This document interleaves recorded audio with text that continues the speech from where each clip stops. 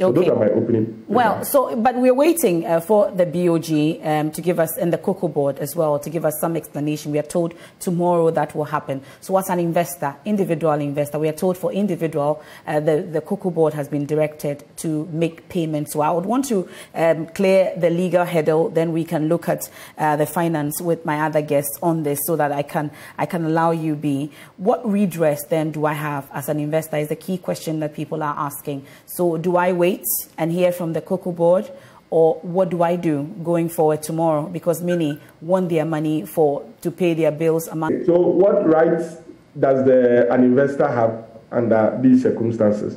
Like I said, your course of action would be one against the Cocoa Board, because they are the ones that you entered into the transaction with. However, if the bank credited your account, then more or less you could say that, well, you have nothing to do with Cocoa Board, because the monies that you were expecting was actually paid to you into your account.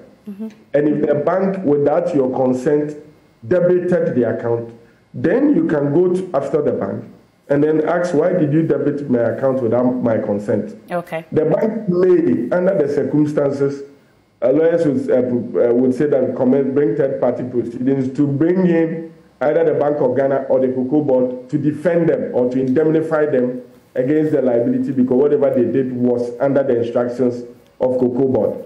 But at the end of the day, it is your money and it is your property. Once you have lawfully acquired it and you had an agreement with Cocoa Board for it to be paid at a certain date, Cocoa Board or the Bank of Ghana cannot unilaterally decide to change the terms of that original contract without your consent.